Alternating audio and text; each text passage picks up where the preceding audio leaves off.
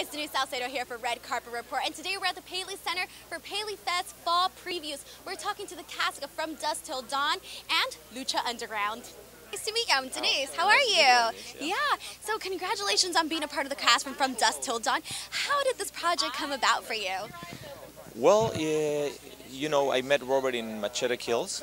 He did a little role for me, and we worked together. There was a lot of, a good relationship, and then, he mentioned me a long time ago, in this show, blah blah blah, and it came through, and I'm so happy, So I feel so grateful to be able to be part of this.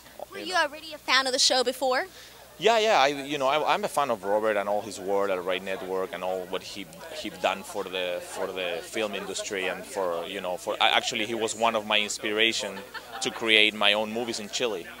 That's how my career started. I gotta watch El Mariachi and all his stuff to be able to do my independent films in my country. And then suddenly get a call from him inviting me to be part of his movies and all that is just incredible, And now in this show, it's like it could not be perfect. Like if I think about what the best character I would love to do, I would have never come with such a cool character. It's like, it's so cool. It's like a Jaguar warrior that is trained in hell.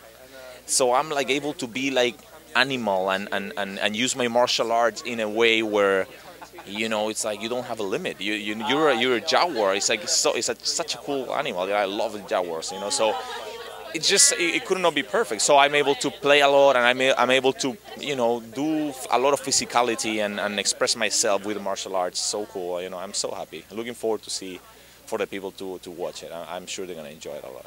Awesome. Well, thank you so much, and I can't wait to see you in it as well. Thank you. Oh, thank you. Take care. Thank you. Nice meeting you. Nice to meet you. Thank you guys so much for watching. Make sure to give me a thumbs up if you like this video. Subscribe to our YouTube channel for more. And in the comments below, let me know which show you're most looking forward to on the Ray Network.